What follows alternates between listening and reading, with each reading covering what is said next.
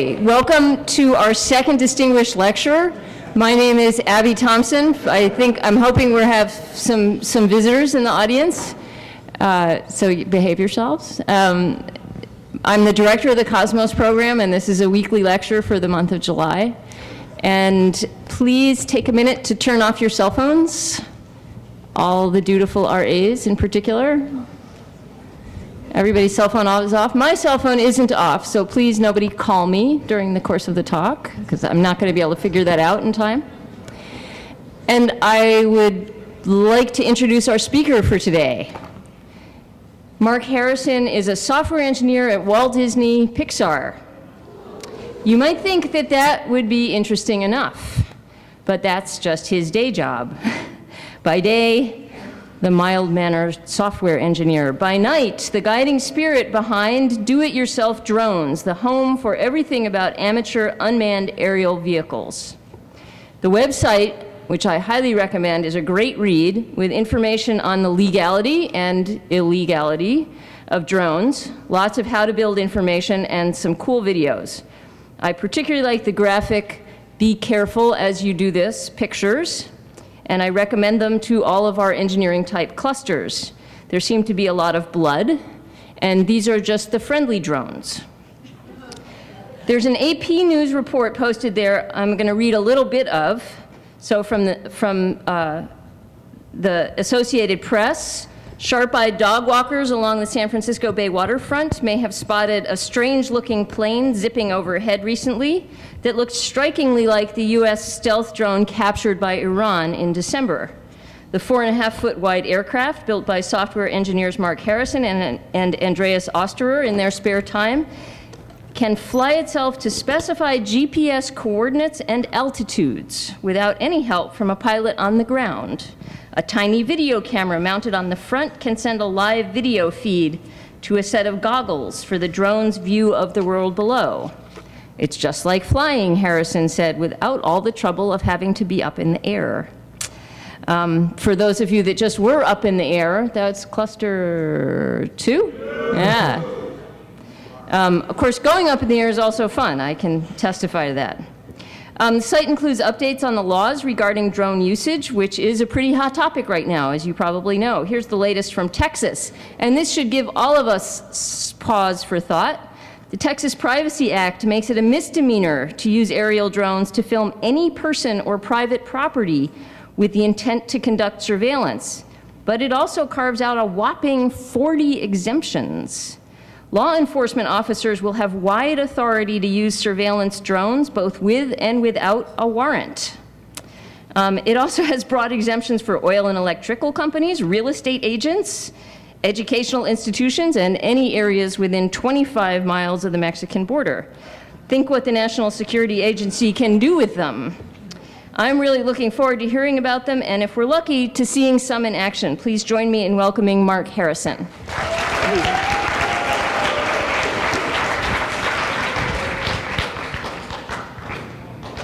Okay, thank you. Is this thing on? Nope. How about now? 1, 2, 3. 1, 2, 3. Anybody? Tim, help? Okay, is it? I hear my voice. Does anybody hear me? Okay, very good, very good. Okay, first, thanks for the invitation. It was great to come up to UC Davis. My daughter's here, so it's a great chance to see her this evening. She wanted to know why was I like coming up to see 200 other people is the only reason I'm coming up to see her as well. And I told her, this kind of stuff you see at home all day long. And I invited her to come, but she says, no, she's seen plenty. Okay, I've got a lot of things to show you and also some interesting things, well, let's hope, to tell you. But first I wanted to cover why is this an interesting thing to do? And I could think of no other better way of just kind of showing you some of the stuff that we've done in the past. So if we can get a volume up here.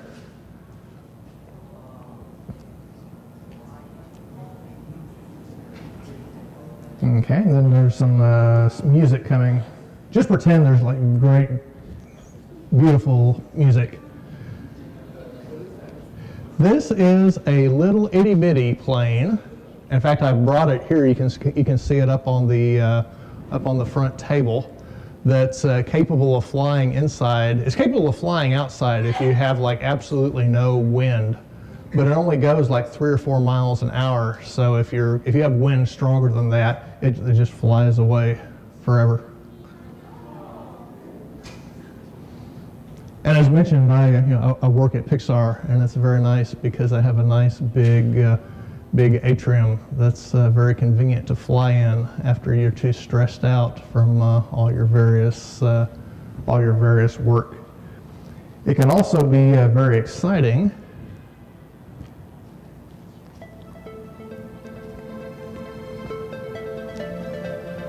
So this is a friend of mine over in Germany, and he has done a great job of just sticking a GoPro camera onto his plane and then fly around all these beautiful places he goes to.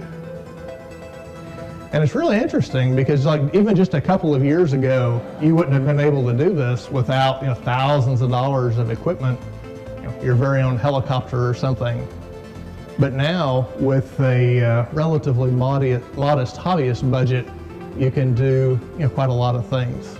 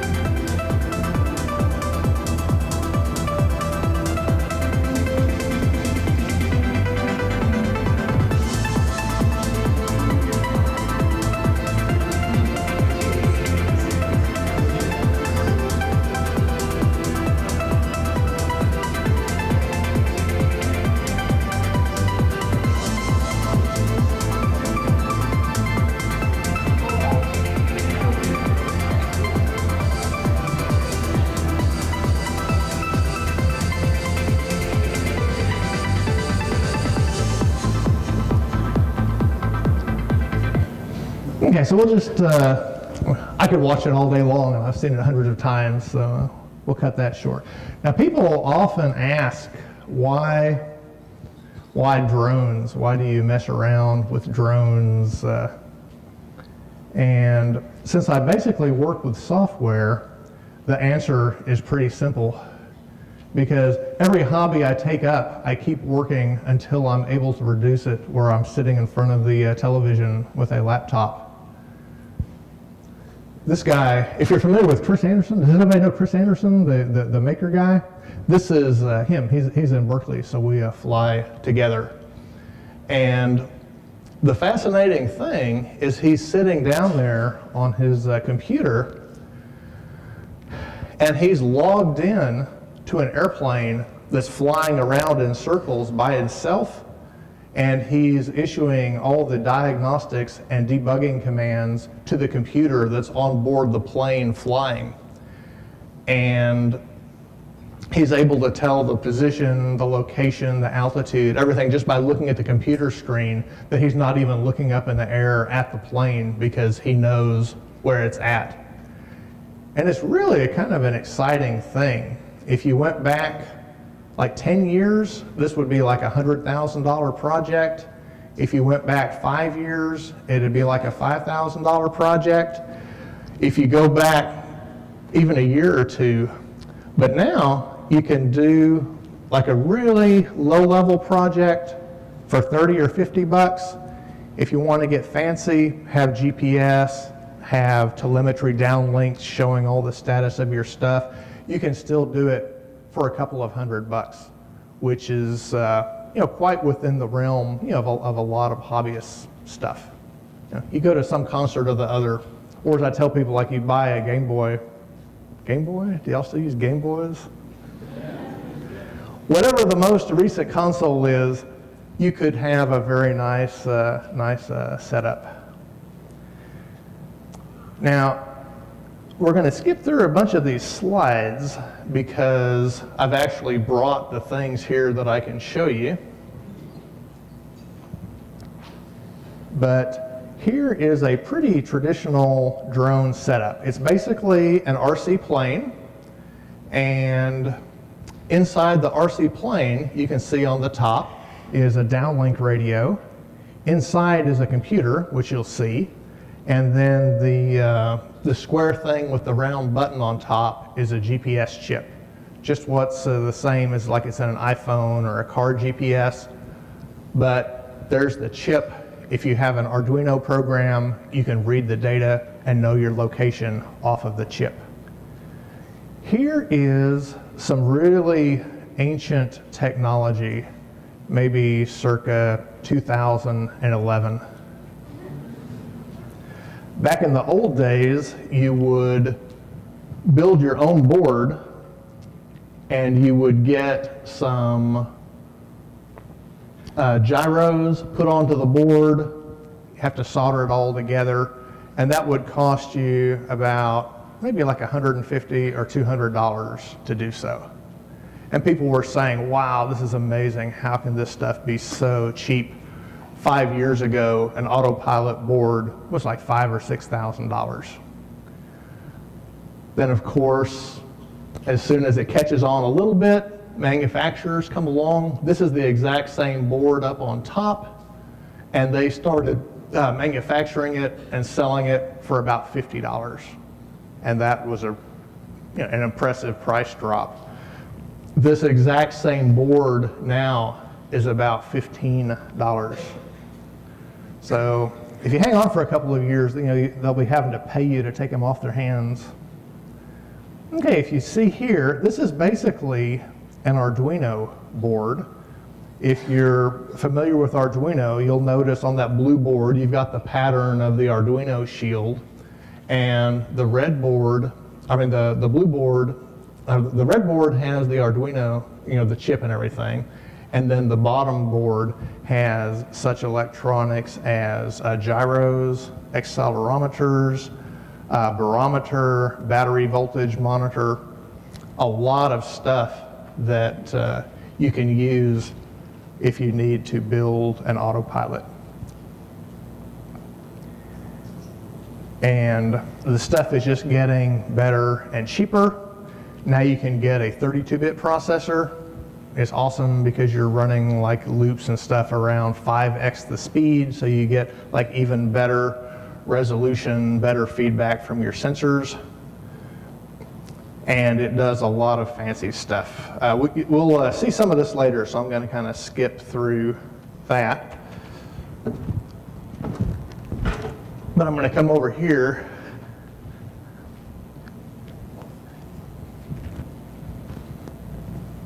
Okay, if I hold this stuff up, can y'all see in the back? Can y'all see my hands? Okay, good.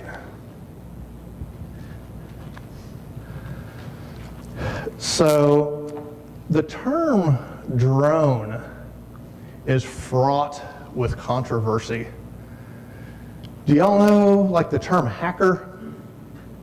And y'all know that like some people consider like hackers are people like good guys that play with computers, but in the popular press, hackers are like bad guys that break into computers and steal your money or whatever. And there's this constant back and forth, who owns the name hacker. And it's kind of the same with the drones. There's the military usage of the word drone. If you tell somebody drone, what they're likely to think of is kind of fuzzy pictures on the news of people getting blown up. And then the people who are working on drones get all upset, say, no, that's not what it is. There's actually a lot bigger world of drone flying, and it's a much more friendly thing. Our definition of drones that we use on DIY drones is basically anything that can fly itself. So some people will refer to anything that flies as a drone. Some people will refer to the multicopters like this as a drone. But our very strict definition is if it flies itself, it's a drone, and if you have to have somebody fly it, then it's just a radio-controlled aircraft. I think we're on the losing ground of this, so feel free to call them drones as you like, and I will still talk to you. So here's what would be just a regular RC plane. As you can tell, it's got wings, it's got a tail, all the usual things. And you can imagine that if you had a radio remote control that could kind of move these control surfaces around, you could make it fly around. But if you open up, well, we'll open this up later because it's got, oh, there we go, too much tape and stuff.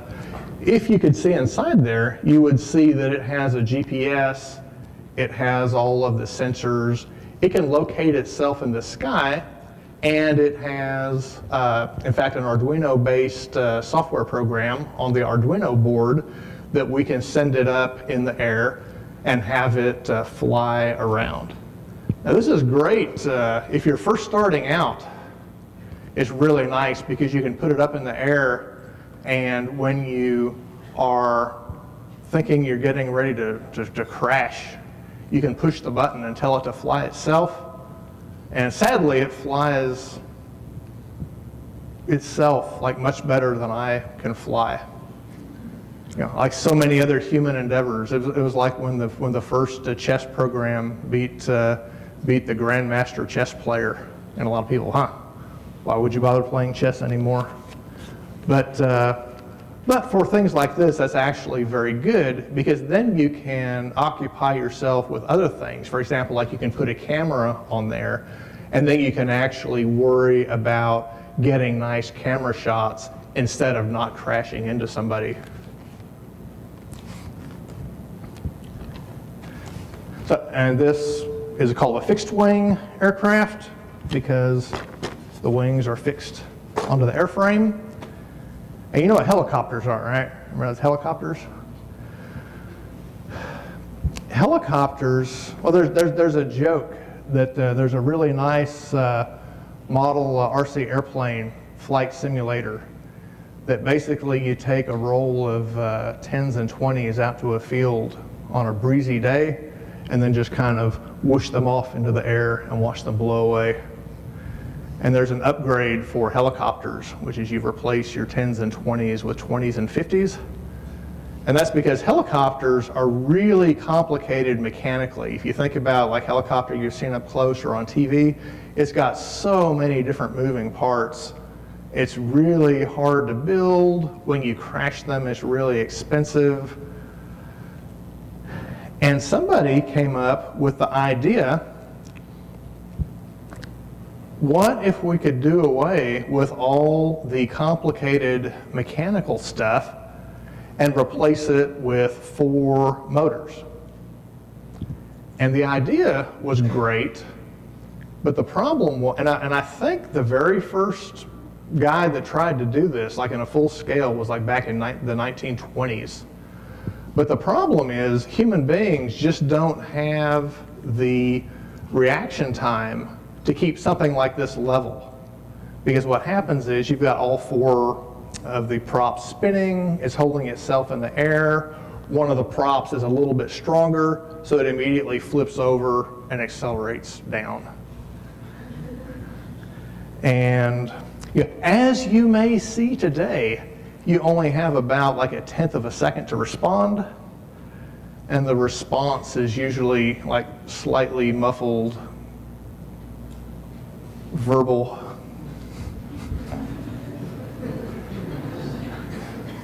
But with the addition of a CPU and sensors, you can set it up such that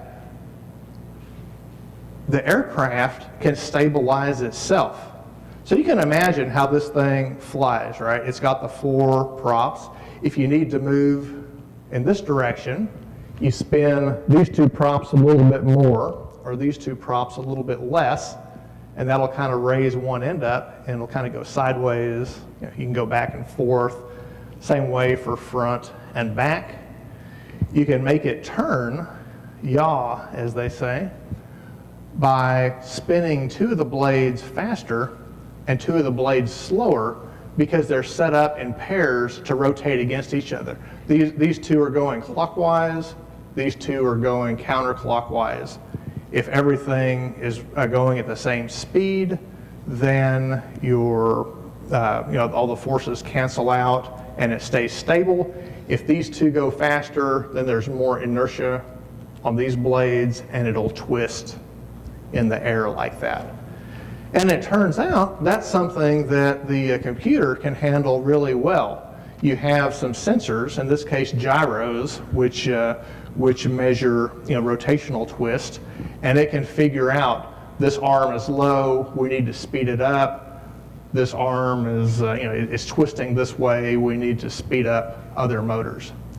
That usually happens in a control loop at about 400 hertz, so it's doing it like 400 times a second. Considerably faster than what a human being can do. The interesting thing is now,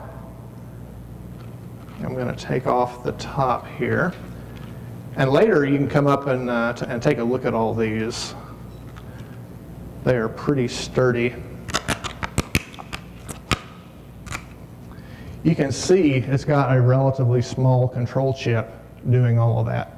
And because a lot of this technology is being driven by cell phones, it's getting cheaper all the time. Does anybody here have like a smartphone? Anybody have a Wii? And you'll know on those you have the ability to play games where you control by tilting. That's because there's a gyro on the phone. And because you don't want to carry around a big phone like that, they put it onto a chip, and you get actually a 3-axis gyro, so you can measure rotation, front, left, and around, and a 3-axis accelerometer, so you can see the motion in each of the 3 ways. And all of that fits onto a chip now that's about 2 mm to a side. It's really, really cheap. Really, really small. And really, really cheap, that now it's like $5 or $12 for a simple chip like that.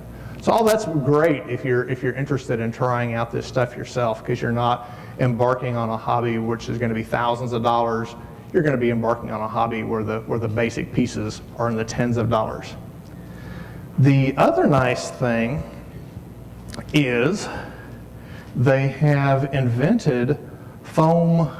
Really worthwhile to get something like this, because it gives you a lot of nice control, for not a whole lot of money.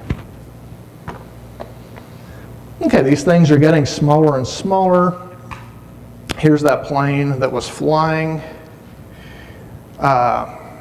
Through the miracle of pager motors, you can ask your parents what pagers were.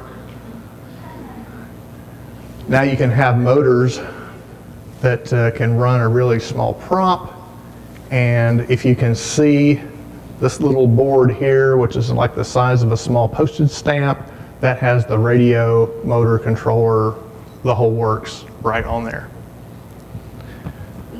Likewise for quadcopters, you can get little itty bitty ones that are perfect for flying indoors, and there's really almost nothing to them. And as a result, they're also very cheap. Okay, so in a minute, I'm going to do one more thing. I'm going to kind of talk as I'm setting things up.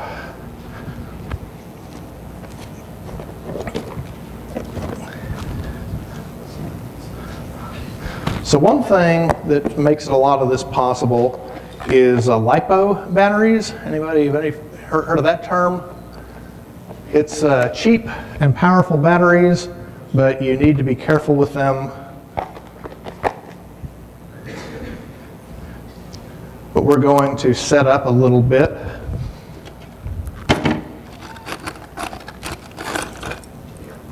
Okay, while I'm doing that, does anybody have any questions?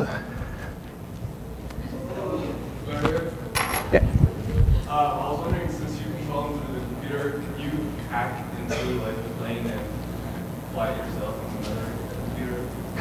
Yeah, that's a really good question. Can you hack into the plane and fly it yourself? And this is kind of following the early trajectory of computers. You know, it was such a miracle to get them to work at all. You never considered the problem of what happens when it's in the air. And the one thing that saves you is that when you do the radio link, you'll generally bind from your computer, from the radio that's attached to your computer, to the radio in the plane, and that is bound, kind of like how like Bluetooth is bound. But there's not a lot of security built in to into a lot of these hobby level stuff. I imagine if you get like military stuff, they have all kinds of stuff. Now, here's a note. I'm getting ready to like demonstrate this guy. Can anybody identify what I'm doing right now? Just shout it out if you recognize. Yes, I'm taking the sharp spinning blade off because you don't want to be standing here and do something stupid. For example, make the sharp spinning blade spin into your flesh. Now, have you all ever worked with computers? Have you all ever had like a typo or clicked the wrong button? Yes. Imagine that were to cause something to spin into your flesh.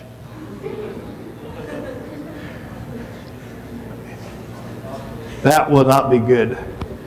In fact, let me jump forward slightly in my presentation.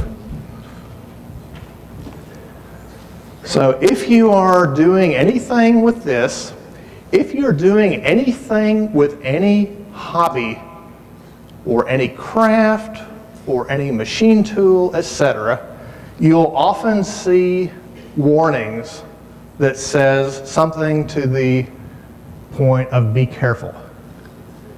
And you don't want to ignore those, even though it's inconvenient, because like in this case, you're spinning these things around very fast. And it might look like a toy, but it can actually cut you.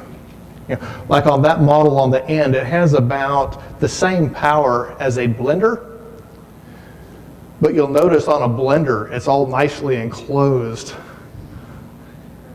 And but the important thing is be careful, follow the safety instructions. If you don't follow the safety instructions, be sure and upload the resulting pictures up to a forum so other people can learn from your mistakes.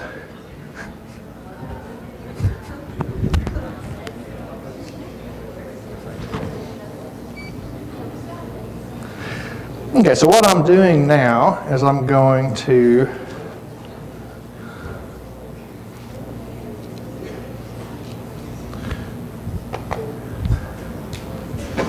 turn this guy on, and you'll be able to see some of the autopilot controls. Okay, that means it's ready to fly.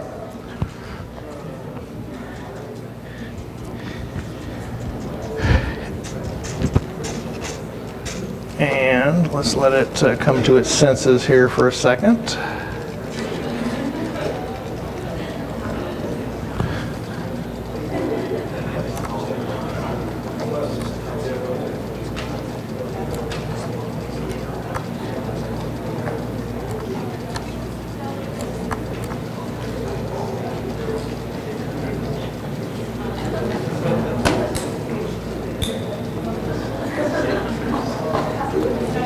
Okay, we will do this part of the demo later, and you'll see, I'll also demonstrate one of the less documented features of messing around with drones is the like 20 or 30 minutes standing around in complete befuddlement when things don't work. So those of you up in the front can hear it's trying to do something, but it quite hasn't figured out what to do.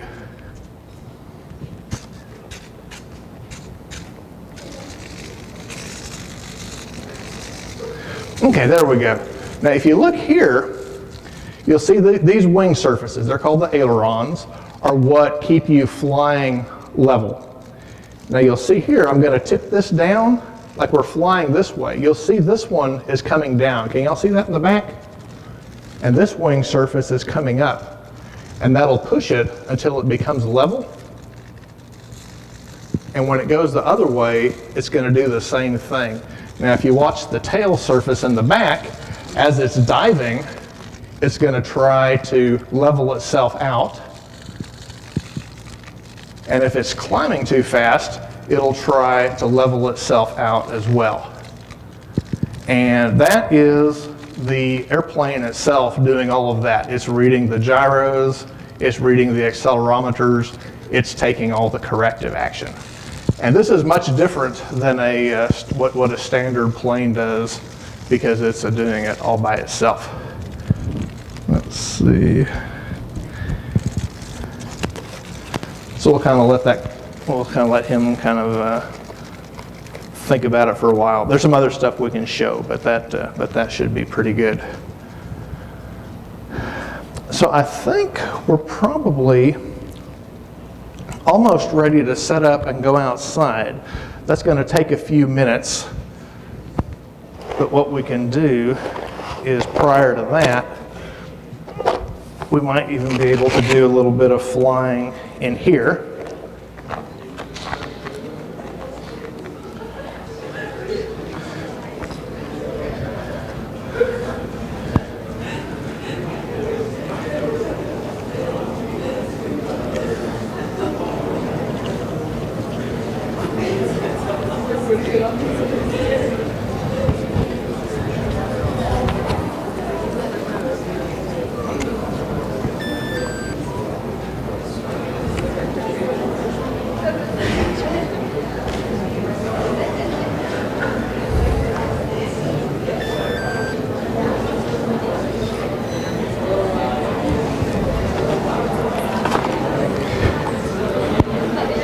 Okay.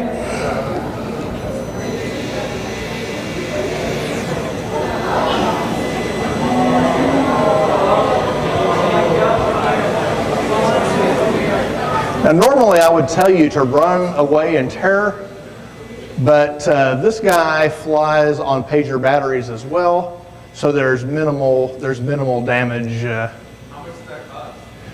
This one here, it costs about $50. And this is one of the nicer ones. And you can get them even a little bit cheaper for like about $30, but they don't have such a nice remote. But How much damage does it cause when it lands on you? oh, ask the question, but in a louder voice. Mark, Uh-huh. Mark, Yes. how much damage does it cause when it lands on you? This one causes no damage at all. Yes. Yes, that's the beauty of pager motors. Okay? Oh, so I shouldn't be wearing my helmet right now? I think you should always wear your helmet at all times. There's no telling when you're going to fall out of bed. Can you make it touch the roof? Yeah, I think we can.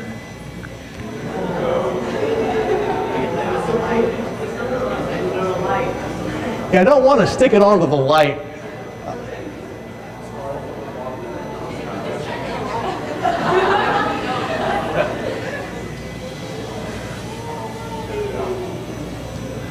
Okay, so we'll land this guy here.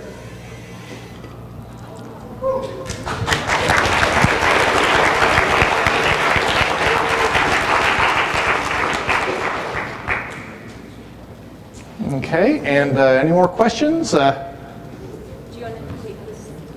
We'll take the big one outside, and it'll take a minute or two to set up. And are we on good time? Yeah, we're in great. Ah, super, super, super. Okay, let me see if there's any other important stuff. Okay, so Okay, pop this up, and here's like a few of the websites. I have a blog, eastbay-rc.com, where it's basically kind of an ongoing journal of my ignorance as I'm trying to figure stuff out. So if you're interested in following along with what I do, leaving comments, et cetera, you can leave it there. And I will put a copy of this presentation up in case you want to get it, in case you just can't, in case my deathless prose is so, you have to have your own copy. Great, let's thank the speaker first of all.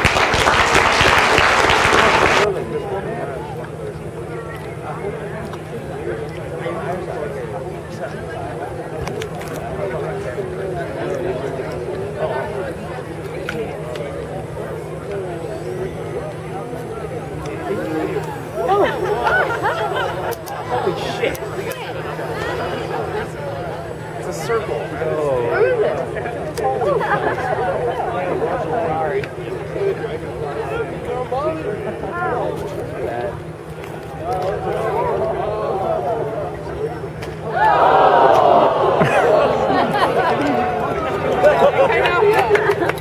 Well. Hey, Tim. Oh, you think mode? Yeah, I just. Is this the one that's supposed to go out? Oh, that's the ground. Oh, yeah. I'm just gonna go for it. Let's go. If you take it out, then you'll stop now. Anything else to carry? I think we're good. They're reverse engineering it already, aren't you? Well, no, that's our final project. Yeah. So Oh, it We've been is? planning this. Actually, it was like the first day I came here. I was like, hey guys, let's build a quadricopter. And my roommate's like, so what's your name?